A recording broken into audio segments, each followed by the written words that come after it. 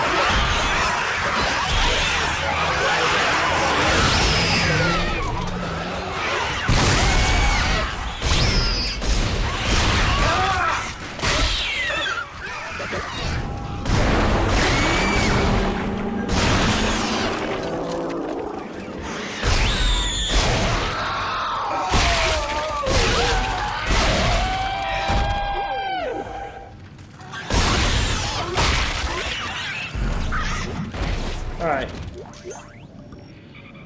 I only need to use 1 health. Still alive? We can't talk. I think they're tracking our signals. Are the memories coming back to you? They're coming back to me. The good ones. And the bad ones. The more I remember, the more my head hurts. I keep seeing the symbols. The symbols too, Isaac?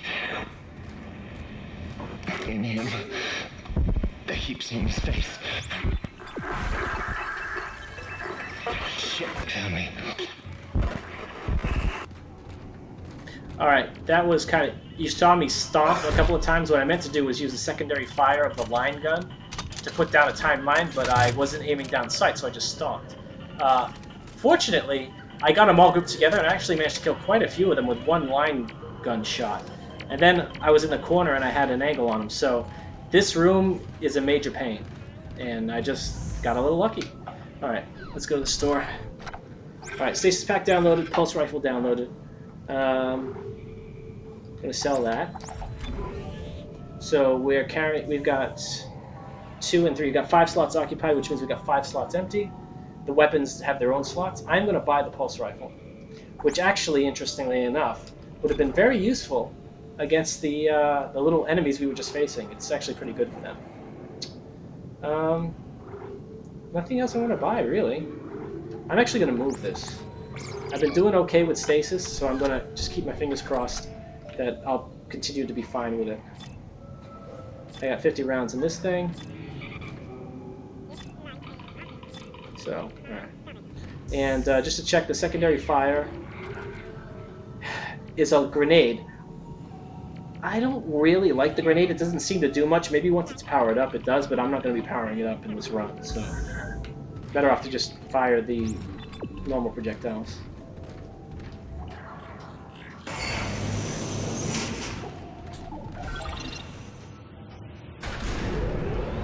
But now with the schematics downloaded, we got a little bit more room in our inventory.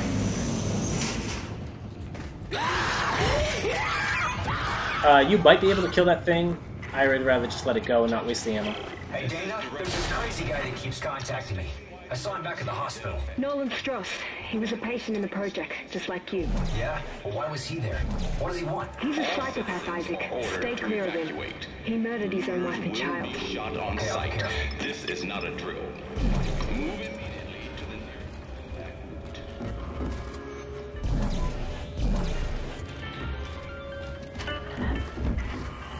attention. This is Dr. Daina.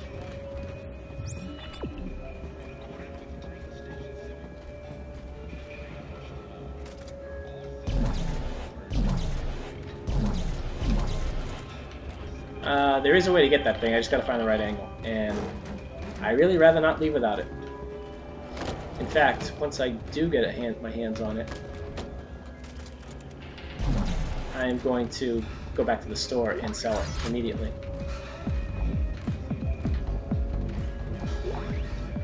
Text log, let's have a look. Titan Part 2. United Spacefaring Guild History Series. Titan Station, Conquering a Moon, Part 2 of 2. Let's do it. A large colony was established on Titan to study the moon's every seismic detail and prepare for its disassembly. As the operation assisted with the work became... Hang on a second. As the operation got underway... Sorry about that, I skipped the whole line. The orbital platforms that assisted with the work became prototypes for the planet crackers that would soon follow. Titan was successfully cracked and harvested, only slightly behind schedule.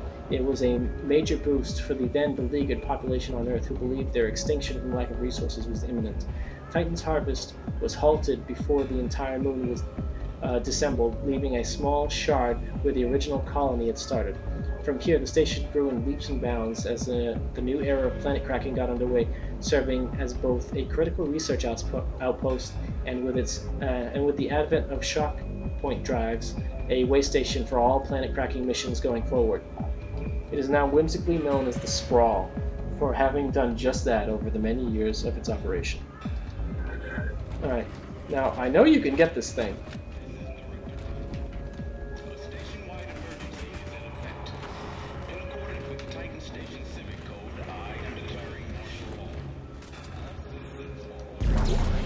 There we go. Yeah, I'm going to go to the store and sell that. Just because I've been having inventory problems. Oops. And, I might as well just do what I can to keep that to a minimum.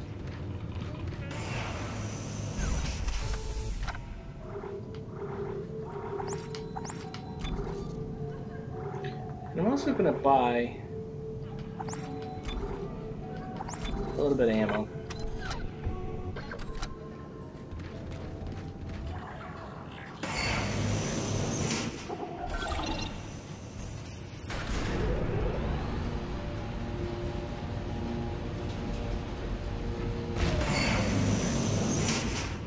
Alright, I think I have gotten what there is to get on this level.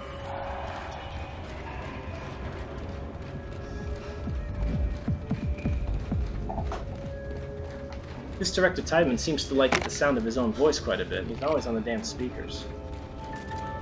I mean, yeah, I know it's a recording, but... Another text log, let's have a look. Altman's Footsteps. Altman's Footsteps, a publication for the followers of Michael Altman. We, the children of the marker, grow tired of the oppressive, thinly veiled attacks from EarthGov on our rights to worship as we please. Reduced hours of operation for the church, fire marshal restrictions on the size of revival events, permits needed to distribute literature. These are all poorly concealed attempts to quash the truth, our truth, and they will not succeed. The blasphemous, short-sighted recklessness, destructive, and hopeless path that EarthGov has us on is a dead end. One that only Unitology has the answer to. Altman has foreseen it, and we are blessed to execute it. Prepare yourselves, brothers and sisters. Convergence is nigh. Alright, so Unitology is just as crazy as it always was. Let's see if I can get this thing back online.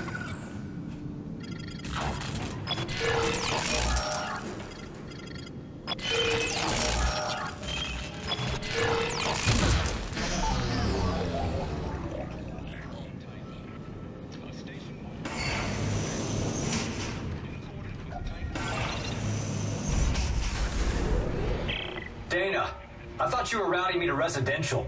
This looks like a Unitology recruitment center. Am I still on track? Yes. There's an old maintenance access point in there that'll take you through the waste disposal system and into the Cassini Towers. Stay sharp. Okay. Probably the last place Isaac wants to be. Another text log, let's have a read. Recruiting. Titan Station Church of Unitology recruiting report. Perry Gibbo, vested member, tied status fully paid. Oh, well, he's paid up. Recruiting has slowed markedly in the last few weeks. This is surely due to EarthGov's recent slander campaign, painting us as carpetbaggers and insurrectionists in the press. Regents from the church at Venus Wayport and the Heliopause Observer are shocking in later this week to strategize a response. Expect additional budget to be allocated to public relations and media to combat this trend. Also, the CEC layoffs continue to negatively affect recruiting targets. We're down almost 30% year on year. Get out. A lot of people must be seeing sense if their recruiting numbers are down.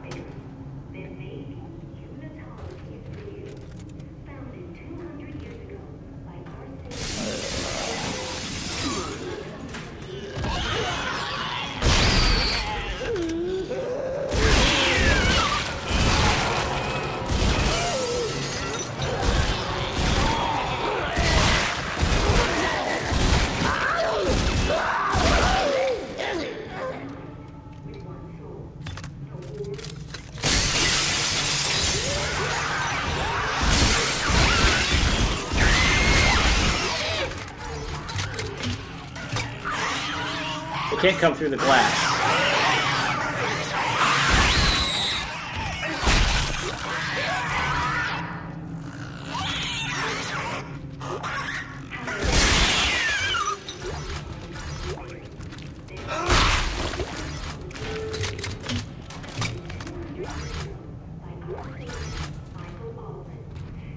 Now, you could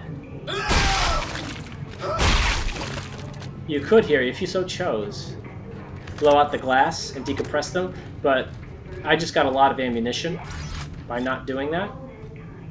So, no, I prefer not to do it, basically.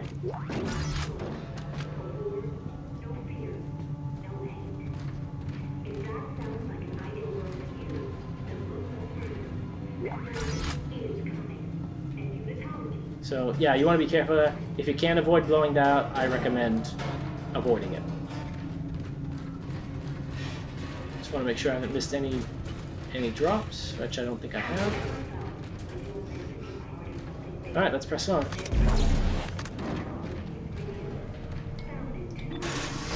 That exploder guy can be dangerous, so make sure, even if you can't hit his sack, make sure you kill him a reasonable distance away. And if you kill him too close to the glass, he'll blow it out, so keep that in mind too. I'm perfectly fine with just shooting him and burning some ammo.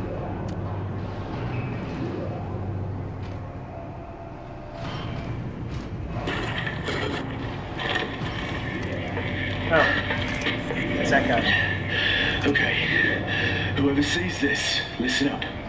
You can use kinesis to pull blades off dead ones and shoot it back at them. Blades? That's what I should call them. Watch.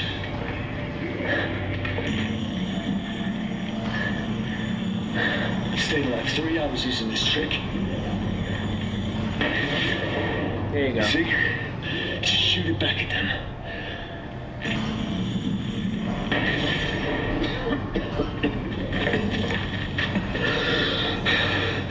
I'm gonna bleed out soon. I got clipped pretty bad earlier. So this helps you out. Whoever you are. Alright, so kind of a good Samaritan there, which is really nice. Sharing his knowledge. And of course, that's kind of a vital strategy for the hardcore run. You want to conserve as much ammo as you can, and that is a really excellent way to do it.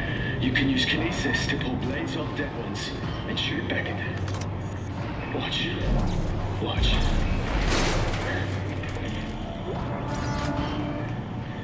Alright, so for now this is instant level. This was a really bad idea.